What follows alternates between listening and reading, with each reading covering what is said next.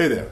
Last time I talked about the way that Donald Trump is building a worldwide coalition in opposition to U.S. interests. The Iran deal controversy is only the most obvious place where this is happening. Trump's efforts to tear down the world trade infrastructure are also building this coalition. Today I'd like to talk about why that matters. And to do it, I want to talk about the end of the British Empire. I'm writing a book at the moment called Avoiding the British Empire, and it's about how the United States can avoid falling into the same traps the British Empire did. Historians favor many different dates for the end of the British Empire, but for me, the one that makes the most sense is 1956, with an event that we know as the Suez Crisis in the West. In 1956, Britain, France, and Israel invaded Egypt. It was a classic piece of imperial skullduggery. Supposedly, in the name of peace, Britain took back the Suez Canal that Egypt had just nationalized. It looked like a success. Then the United States intervened. This intervention in the Suez Crisis didn't involve a single U.S. soldier.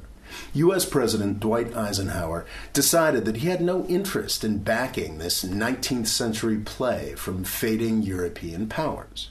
He simply told the British that if they continued their occupation, he would no longer support the British pound, sending their country into bankruptcy. The British had to back down, even though they had complete military dominance of the situation. This destroyed British prestige forever. Though only 16 British soldiers died, it was the end of the empire. After 1956, if the British wanted to look like a big deal on the world stage, they could only do it by allying with the United States. Independent British power in the world ended with the Suez Crisis. One of the goals of this channel is to fend off a similar Suez Crisis moment for the United States.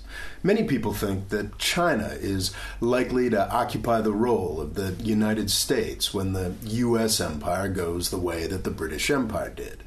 I actually don't think that's very likely. If absolutely everything goes right for China over the next 50 years, then maybe they could occupy a position of power similar to the position of power that the United States had in 1945.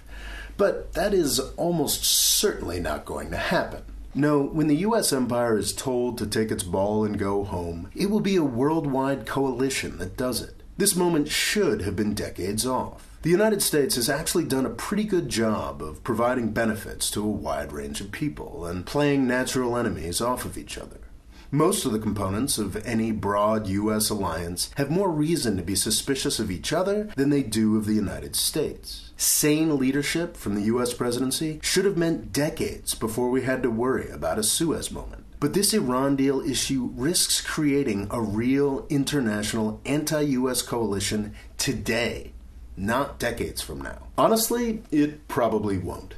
The United States is still absurdly powerful. We might even be able to force Europe to adopt new Iran sanctions, even though they really don't want to. And that's perhaps the most frustrating thing about all of this. We could easily make it through a Trump term or even 2 Trump terms without suffering the consequences of this horrifically bad decision Donald Trump has made. It will be Donald Trump's successors that have to deal with Iran as North Korea. And it will be Donald Trump's successors that have to deal with a much richer world that hates us. Make no mistake, Donald Trump's presidency is a turning point in U.S. history. It is not a turn for the better. Thanks for watching. Please subscribe. And if you'd like to help me make more videos like this one, I suggest you look into my crowdfunding thing on Patreon. You can find out more at a link here. Thanks.